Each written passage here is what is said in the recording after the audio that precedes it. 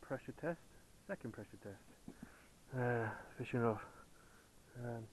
Testing the potential camera housings. The one on the left has failed already, just under normal pressure. It's had the dodgy end caps with the really rough O-ring groove. The one on the right is the 70mm by 5.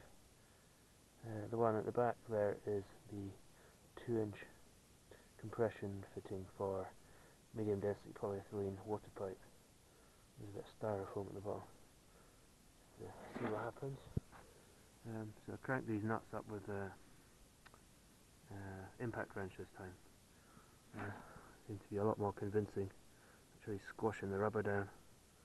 So hopefully, once we fire it up, we might get a bit more pressure before it starts to leak.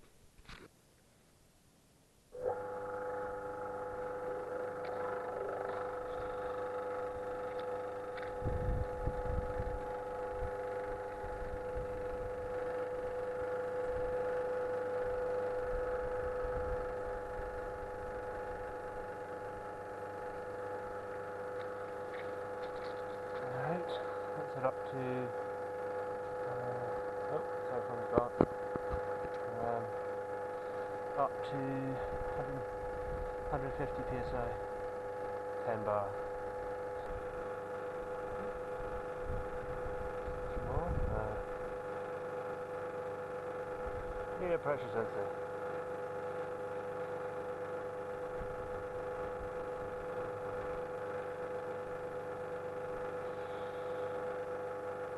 We're at 12 bar now.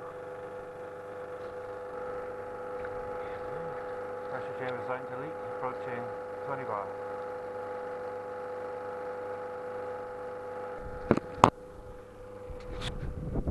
Didn't work.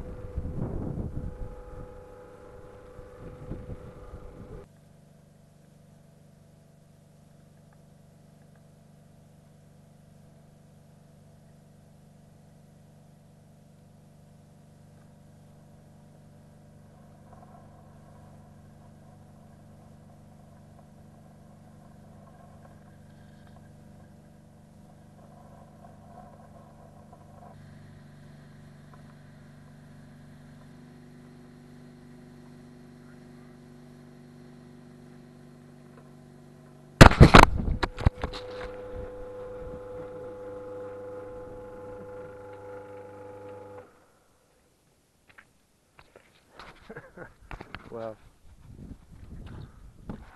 really glad I put the camera in a waterproof housing now. Blew the O-ring at about, it was up here somewhere, so it might be up to 40.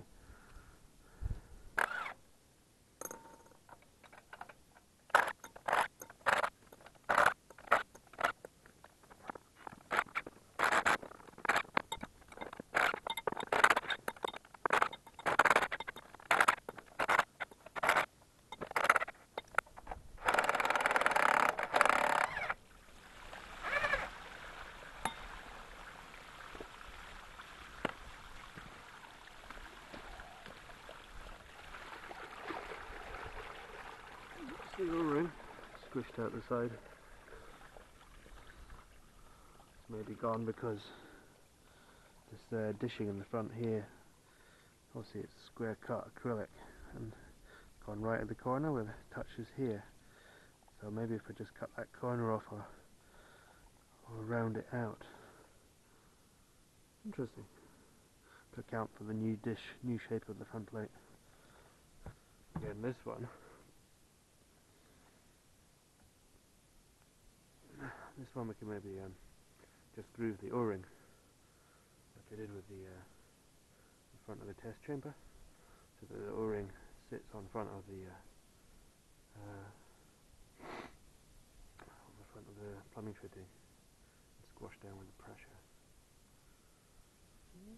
That one solid. Don't see any major compromise in this one. This one, obviously, failed before I'd finished filling it up.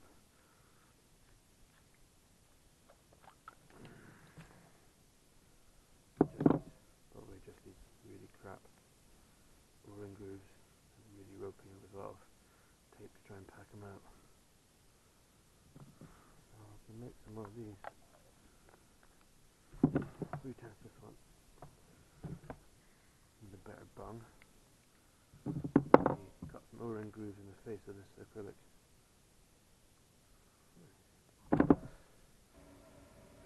So I've just taken this one apart, and I think this didn't actually fail. It maybe leaked a bit at first, and that's where the initial water came from. And it obviously popped out when the pressure was released on the outside, and the water had to rush out, and it just popped off. So I think that wasn't a major fail. And when I took it apart, you can just about see in there's another O-ring. So these are two separate pieces cut from 10mm chopping board, with an O-ring seal in the middle. And I think that's where it's gone. This middle piece must have just, I guess, been forced in with the pressure. The pressure's obviously getting around the back of that, and it's squished out that O-ring in there, allowing the water to come in here, and that's why it looked like it was coming in the hose. Yeah, the O-ring's squared out. And so I guess thermal fusing of these two parts would allow me to still use chopping board without the risk of that happening. Yeah. So thermal fusion, I need to make a better lathe setup. I'm thinking to use like pillow plot bearings on the ends of M8 rod. Use a thin diameter rod, and then thermal fuse roughly the right size pieces together to form an inch or 20mm possibly thick disc of high density polyethylene, and then just turn it down with a chisel or something. Both it together, but between the pillow plot bearings, which should hold it a bit more steady than just spinning it on the drill. Results. And this obviously this acrylic's pretty thick, so it definitely survived 25 bar. Quite a large long piece would be longer than probably what we would use in the ROV. I'm seeing some new end caps coming on. To make them a bit new lathe, closer tolerances, same O-rings, and then do another test next week.